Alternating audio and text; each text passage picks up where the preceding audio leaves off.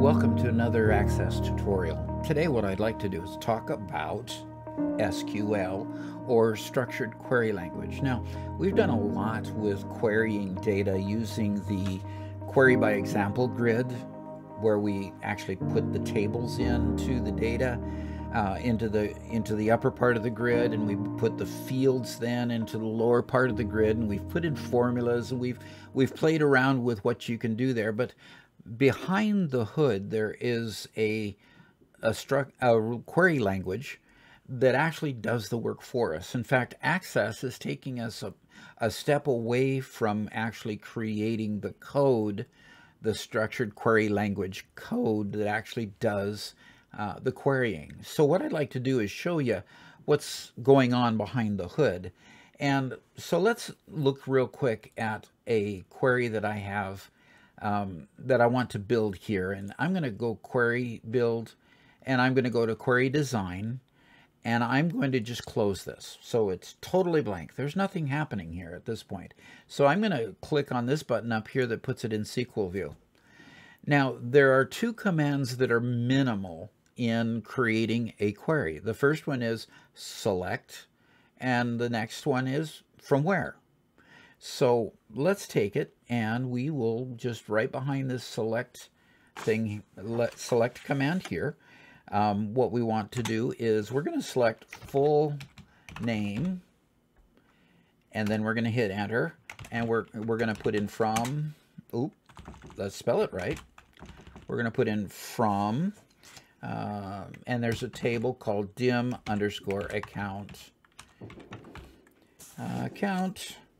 managers. Okay, if I run that or view it in table view here, I get a list of full names. So that is the very minimal level of querying that you can do. So let's add a little bit to it. Okay, let's go ahead. And now if I leave it in what they call design view here, you can see that it put the table up here. It knew that we were doing it from dim account managers, and the only field we put down here was full name. And so when we built it over here, that's all we had. So let's go ahead and add a little bit to it. Before full name here, I'm going to put account manager ID, and I'm going to put a comma space. And I'm going to skip over to the end here and put a comma here, and note that it'll be a little bit different. Okay, so I'm going to put email address there.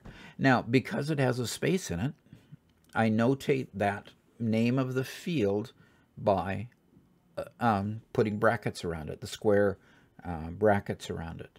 So now I've selected account manager ID, full name, and email address from the table account managers, dim account managers. And let's look at it in that as design view.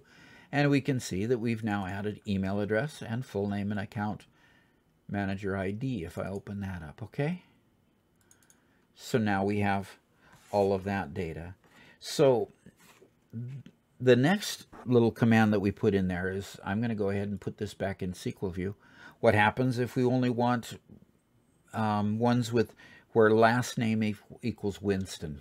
Okay, so I'll go before the semicolon. Now, the semicolon ends the entire block of code, okay? So the whole reason for that semicolon is just to say, I'm done. And so I'm going to go over here, and I'm going to put in the next command we need to know, and that's where. So select these fields from this table where this criteria. So here's where we're going to end up putting the criteria in. And I've got a field called last name, and because it has a space in it, I need to put the brackets around it, and I'm just going to say equal, and I'm going to put in quotes because it's a text field, and put Winston in there. Okay, now if we let's see if we can run it and make it run. Okay, there's only one person with last name Winston. So that one is a wonderful way to slim down our data and find out who we have that are last named Winston. So the next thing to do, there's all different ways that you can use criteria, and we're going to talk about more criteria usages here as we do that next video. But what I want to do now is explain the different kind of joins. What happens if I need to have more than one table there? Okay, so I want to have a table that I want account managers and I want them, but I want maybe their places that they work. Okay, so let's go ahead and put all access objects here so we can see the tables here. Okay, and I'm going to go ahead and go over to design view here. And I want to see, let's put in territory. Okay, so what territory do each of these account managers manage? Now I'm going to take out my criteria here, this last name criteria. In fact, what I'm going to do is I'm going to do that while I'm in SQL view here. So now what I've done is I've created what they call an inner join. Okay, now let's dissect this a little bit here. First of all, what happens when we have the other tables here is it starts putting the table up here in the select criteria. So dim account managers dot account manager ID. Now we only have account manager ID at this point. We still have our where clause here, okay, but we're also looking up here at what they call an inner join. So I'm going to put that on a separate line so we can look at it. Okay, so we're going to take all those fields from dim account managers. We haven't chosen a field from any other table yet. So here we have the inner join getting us ready to use other fields from the other tables, and we have the where clause here. Okay, so an inner join means that the fields in both of these tables are equal to each other. That's what an inner join is. So you see the equals command here. Okay, it gets a little bit more complex when we have a thing called an outer join. So what I want to do is I rely a lot on the Access query by example grid to build this, and a lot of times I'll proof this afterwards.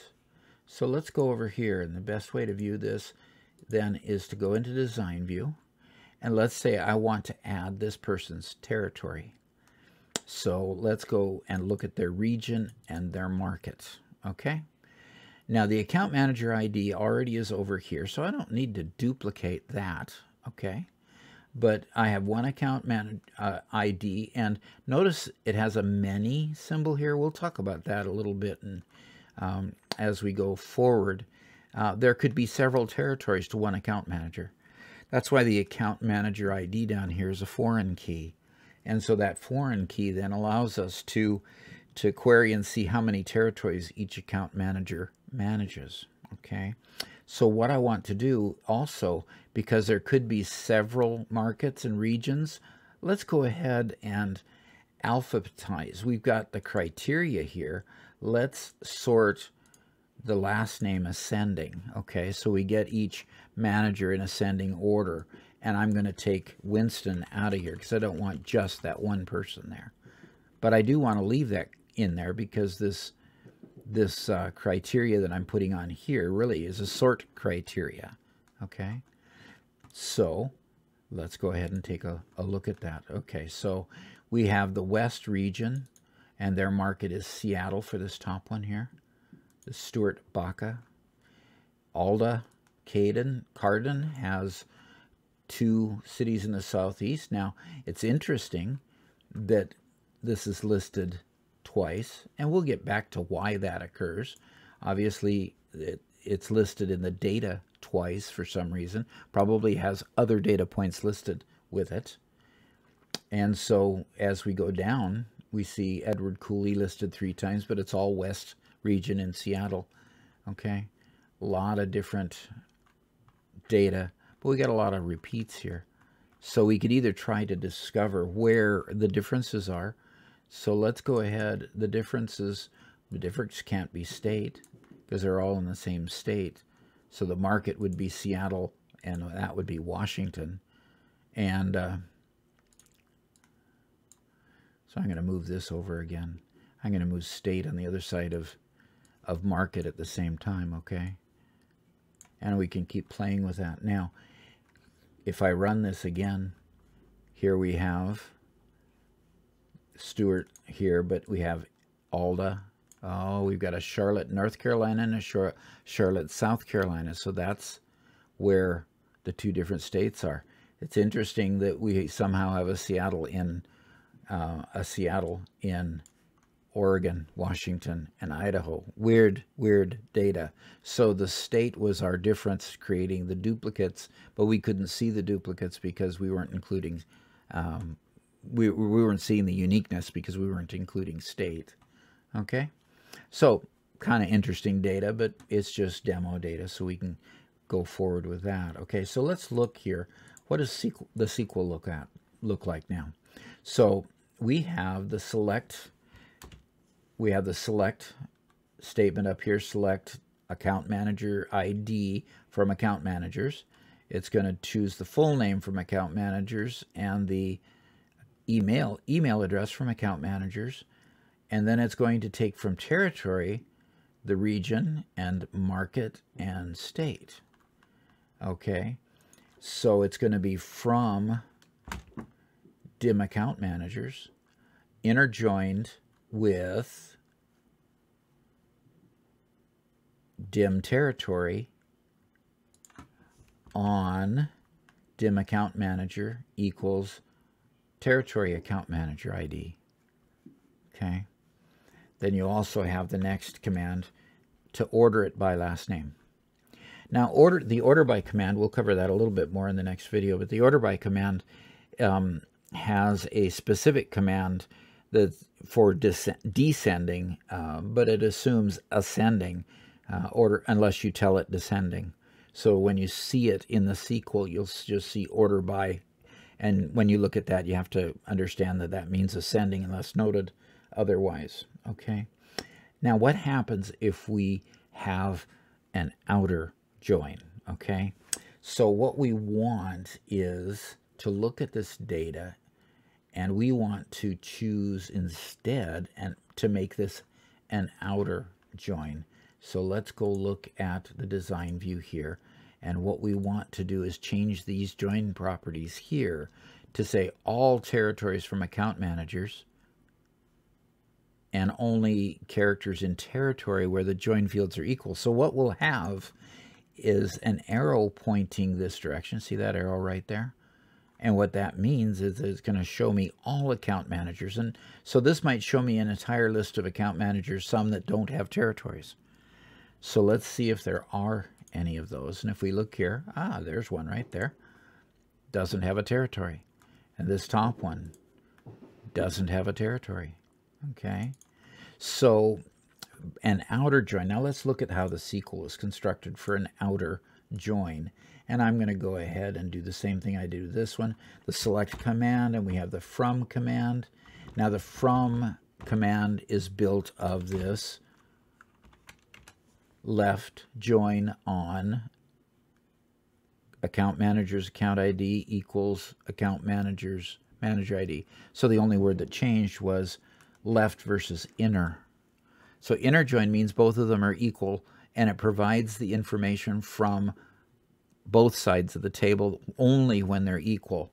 The left join means that this left side table on the left side of the equals, we're going to have all records come from that table and only records where it matches coming from this record, coming from this table.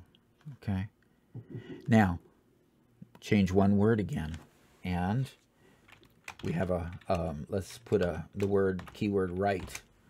So we have a right join. And what this one will do is it'll take all records from territories and only the records from account managers where the territory has an account manager.